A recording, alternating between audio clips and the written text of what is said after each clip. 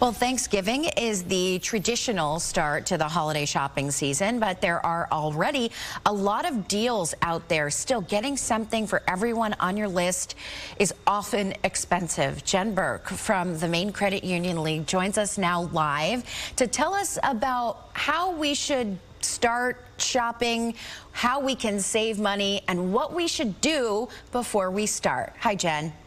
Hey there, have you started your holiday shopping yet? Well, does it count if you're buying for yourself? Because then, yes. Well, okay, I'll give you that. But if you haven't started, the key to holiday shopping really is to not overspend. And the way to do that is to create a budget before you step into a store, before you go on Amazon and spend any money. Think about what you realistically can afford to spend this holiday season and stick to that budget. You don't want to overspend. It's easy to, but put a list together and really outline what all of your expenses are going to be. And again, stick to the budget. You may have to cut some items off your list. It's hard to do, but you really don't want to break the bank this holiday season. So once we have that budget set and we've committed ourselves to continuing to stick to it, how can we get the most bang for our buck?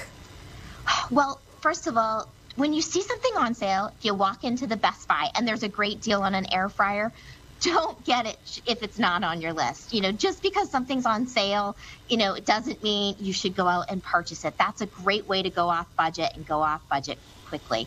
But this shopping season especially, consumers really need to shop around, both online and in store. You want to make sure you're getting the most money, the most for your buck this holiday season. Look at retailers' return policies in case you have to return an item.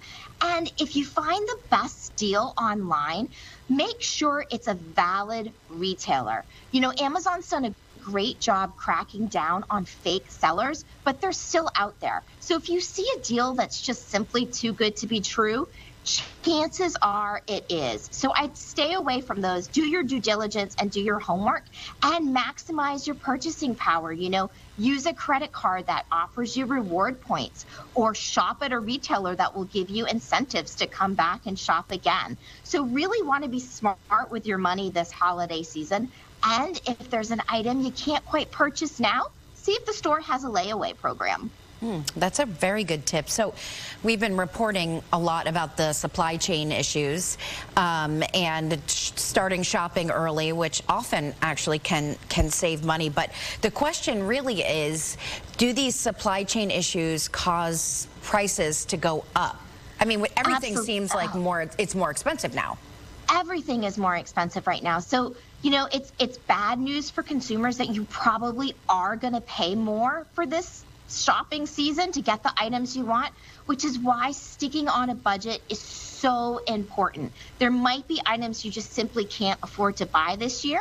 And I also recommend taking a peek at gift cards. Gift cards hold their value, and they're great gifts. Think about gas cards, cards to shopping stores, grocery markets. That may help out someone that you care for, that you're buying a holiday gift, on their financial side themselves, if you can help maybe pay for their gas or pay for their groceries. So there's a lot of options out there, and yes, everything is more expensive, unfortunately. So do your homework and shop around for the best deal. Yeah, and sticking to that budget. I see this meme on Instagram. Definitely, got to stick to the budget. Yeah, the meme on Instagram is like, my mother deserves an island, but I'm just going to buy her a candle.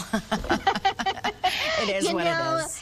It is what it is, but I do believe there are some great deals to be had. And then don't forget, if you don't go out on Black Friday shopping, Small Business Saturday follows that on November 27th. Shop local. It's always good to help your Main Street retailer, and it helps the economy too. All right, Jen, thank you so much. Hopefully we can stick to that budget and we get everything on our lists at the same time. I sure hope so. Yeah, Thank you so much. Jen.